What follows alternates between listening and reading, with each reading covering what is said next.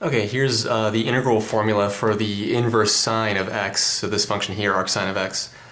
So just like the integral of the natural log of x dx, that was done in the previous video, that one used integration by parts. This one also uses integration by parts. So again, it's not really obvious that we have to use integration by parts because that's typically used for integrating products of functions, but it can be used for other stuff like this too. So remember, integration by parts, the formula says the integral of u dv equals, let me try a different blue here. So the integral of u dv, not much better, equals uv minus the integral of v du. Okay, so that's our integration by parts formula there. So we're going to go ahead and apply this to this. So again, it's not really obvious that we have to use integration by parts because it's usually used for integrating products. But if you have to integrate something like this, you're not sure what to do, the technique doesn't jump out at you, just try all the things you know. Think about what might work best, try some of the things you know, and then integration by parts should be one of them. So if we try that here, it'll work. So anyway, we got to choose u, right? That's how we do integration by parts, choose u.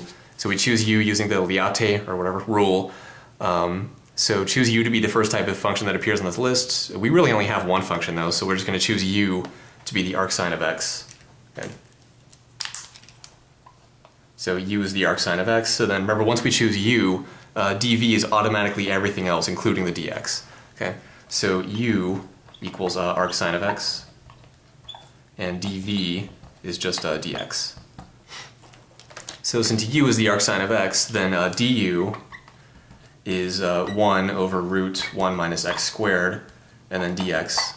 Okay, so du has to have a dx on it, remember that.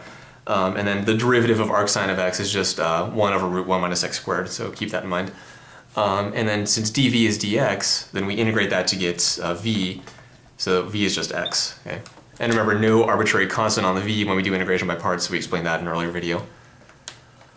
Okay, so let's go ahead and apply this, or put these into this formula up here. So this is going to be uv, so that's arcsine of x, times x, so that's uv, okay, uv, minus the integral of v du, so v du,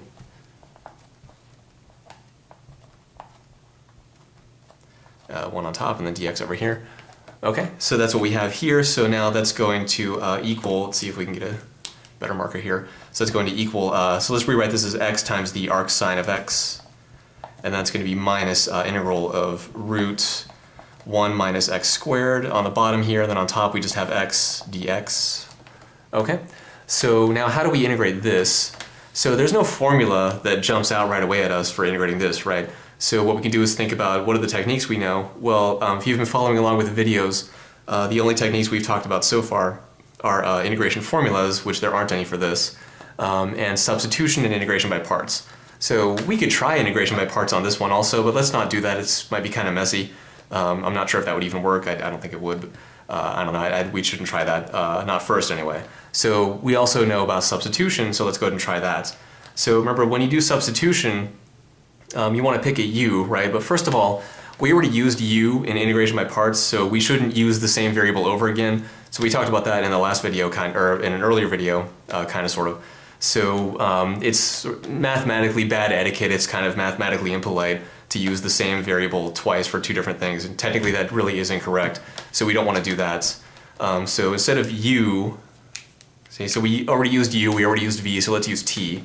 Okay, so let's make a substitution. We're going to say t equals what? So let's make the substitution. We're going to say t equals, now remember, when we do substitution, we want to look for a function and its derivative, or maybe a function and a constant multiple of its derivative. Do we see that anywhere? Well, here's 1 minus x squared. The derivative is negative 2x. We don't have negative 2x, but we do have an x, so that's a constant multiple, so that's good. Okay. Now, if you don't see that, or if that doesn't jump out at you, remember, also for substitution, try to let this variable here be the inside guy. So what's the inside guy? Well, 1 minus x squared is inside of a square root, so we can try to let it be that. But either way, a couple different ways of thinking about it, and that's what we want to let t be, is 1 minus x squared here. Okay? So then dt is negative 2x dx. Okay? But again, I don't have negative 2x dx, I have x dx, so what I want to do is slap on a negative 2 here. Okay? So now I do have negative 2x dx. Well, hold on, I just changed this integral around, okay? I just multiplied everything by negative 2. So that's not really okay to do that unless I divide everything by negative 2 also. So let me tack on dividing by negative 2, which means multiplying by negative 1/2, okay? So same thing here. Don't forget that we saw this minus sign out here. So since I multiplied everything by negative 2, I have to divide everything by negative 2, or in other words, multiply by negative 1/2. Okay, so we can put the minus sign out on top here, or wherever.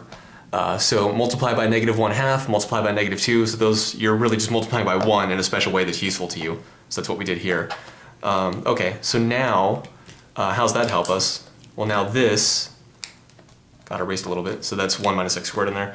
So now this here, t is 1 minus x squared, so this guy on the bottom now is the square root of t, and negative 2x dx, that is dt, okay? It's dt. Okay, so now let's go ahead and rewrite all this stuff here, or continue with it. So it's going to be x arcsine of x. Now minus negative 1/2 means plus 1/2. Okay, and then integral. So what do we have here? dt on top, and then on the bottom just square root of t, right? Okay, so that's what we got going on here. So even though the dx is off to the side right here, it's the same thing as putting it up here. So we could say dx up here, and we can move it off from the side here. So it's the exact same thing, so that's why it's okay to put dt on top. Okay, just want to point that out.